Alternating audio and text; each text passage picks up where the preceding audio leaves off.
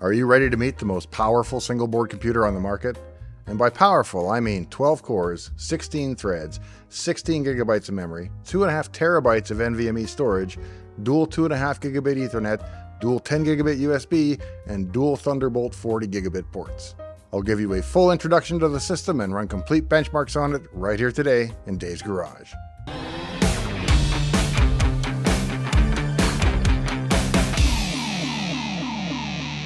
Hey, I'm Dave. Welcome to my shop.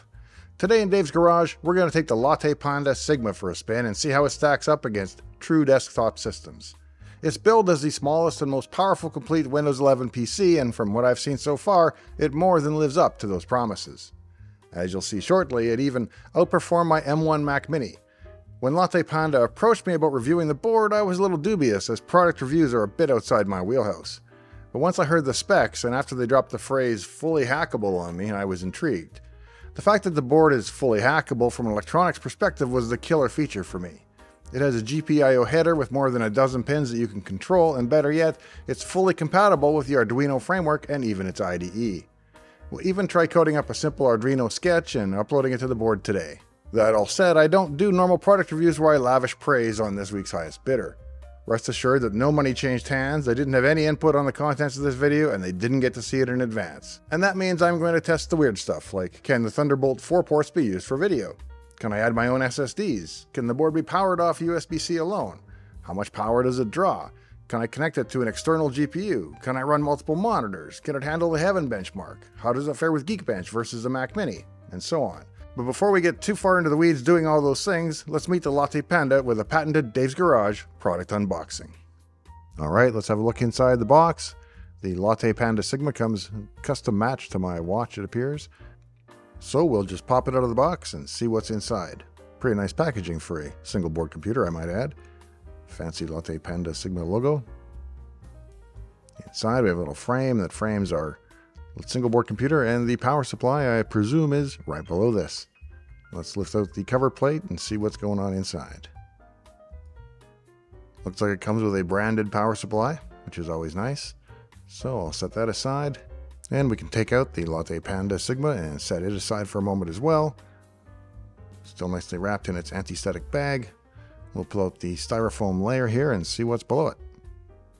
Alright, looks like we've got power cables from various different formats, including European and some other ones that I'm not familiar with. Let's see what all we've got here. We've got small dryer, East Germany, I think. I'm kidding. I assume that's European. And here we go, American. So I'll set that with the power supply. We've also got some stickers that came with it and a little instruction book that we can take a look at. Of course, I'm not going to read through this right now, but I will flip through it so you get kind of a rough indication of what kind of information you get besides specs, instructions, how to install a drive, how to jumper it, what the ports are, all that. Hope you got that. This looks like one of those strips you would put on an SSD to sandwich it up against the heatsink plate on the back, so I presume that's what it is. We've got a couple of Wi-Fi antennas and some standoffs. Let's pull the Sigma out of its wrapper and we'll see what it looks like. Alright, so as you can see, it's got a lot of connectivity on it. On the one side, it's got two USB ports and a Thunderbolt 4 port. It's also got a power switch and a power LED. On the back side, we've got a couple of 10 gigabit USB ports, dual 2.5 gigabit NICs, an HDMI port, another Thunderbolt 4 port, a power barrel jack adapter, and then some expansion. On the left-hand side, you'll see there's a whole set of GPIO pins that can be used for programmatic hacking. The back plate of the board is steel or aluminum, and it serves as a heatsink for the SSDs. And now the best part. What comes with a Latte Panda? Why, of course, it's a Latte Panda, or a panda with a latte. He's actually pretty cute. I think we'll put him up on the shelf. Now, one thing I tend to take seriously because I don't want my house to burn down are power bricks. And in this case, we're looking at a branded power brick made by Delta, and it is in fact UL listed, which is of course very nice to have. It's a 19 volt power brick, and it appears to run up to 90 watts. The Latte Panda Sigma is available as a bare board or with SSD storage and Wi-Fi built in. The one I received had a 500 gigabyte SSD already installed, but a wasted M.2 port is a shame, so I decided to install a 2 terabyte Samsung 980 Pro along with it to bring it up to 2.5 terabytes total. The board has 4 slots on its backside. One was used for Wi-Fi, one for the factory drive, one for the drive I was about to add, and that still leaves 1 spare slot. I know, kind of a waste, but...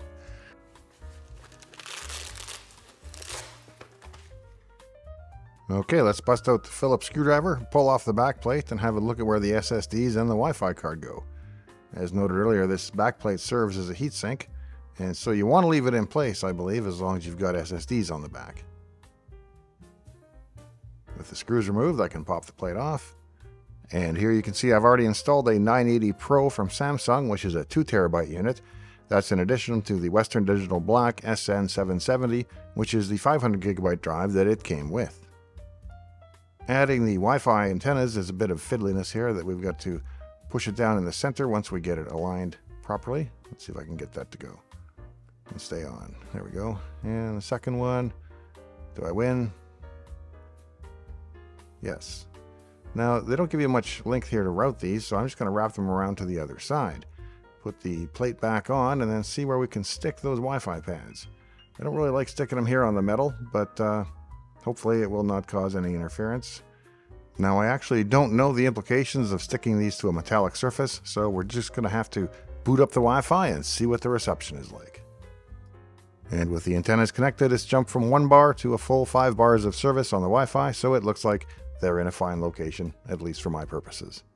Now it's time to put those SSDs to the test to make sure they're getting all the PCI lanes and bandwidth that they need to perform correctly. For that testing, I'm going to use Crystal Disk Mark, and we'll run it on both the factory Western Digital Black drive and on the Samsung 980 Pro that I've added. Let's check out the results. So for my test bench, I've just hooked up a keyboard and a mouse, as well as USB-C input power and HDMI output to the monitor, because this monitor doesn't have a USB-C input like my main dev station. So it's simply getting power over that Thunderbolt port from the external GPU, which I don't have a driver installed for yet. And just for completeness, I confirmed that both ports allow you to power the board. I've now done it off both sides, so you can also tell that both work for USB-C video. Time to run some disk benchmarks. Now, the Western Digital 770 that we're going to be testing is rated at 5150, and we come very close to that at 5056, within a 1% or 2% of error. And the write is also up to spec. Holds up nicely for the second batch and then falls off as you expect as the write sizes get smaller and smaller. Either way, 5 GB a second reads and 4 GB a second writes. Fairly impressive for a single board computer, at least I think so. Next, let's test my installed Samsung 980 Pro 2TB drive. Comes in a little slower at 3424, and the reads hold up perhaps a little better until the very smallest reads. Writes are closer to what the Western Digital was able to do, but still 3454. Now, I'm of the opinion that really large transfer rates for really large transfer sizes is really only useful to you if you're moving around huge files like 4K video files. Since I don't think you'd be editing 4K video files on a single board computer, it's not clear to me that these are even useful numbers, but hey, there they are. Next, I want to benchmark the CPU and the integral GPU, as well as to see if I can get it to work with an external GPU. We'll also measure power draw through both the USB-C ports and the barrel jack adapters to see if it makes any difference in peak power consumption or provides any limitation if you're not using the barrel jack. We'll use Geekbench 6 for the testing, and we'll put those results in context against a Ryzen 5950X, a Threadripper 3970X, and an M1 Mac Mini. We'll also put it to the test with Cinebench to see how the multi-core performance stacks up.